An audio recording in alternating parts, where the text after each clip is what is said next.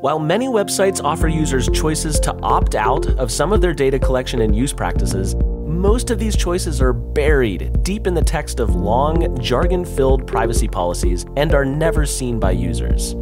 Different privacy regulations grant users the right to opt out of practices relying on the collection and use of their data.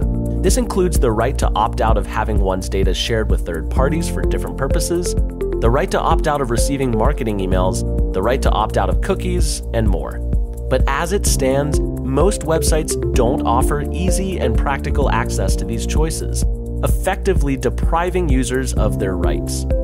To help make opt-out choices more accessible to users, a team of researchers from Carnegie Mellon University has developed a browser extension called Opt-Out Easy, which uses machine learning technology to automatically find opt-out choices for users as they browse from one website to another.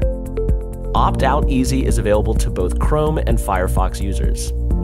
By clicking on the extension's icon, users are presented with opt-out links found in the privacy policy of the website that they are currently visiting, allowing them to, for example, opt out of analytics or limit marketing emails.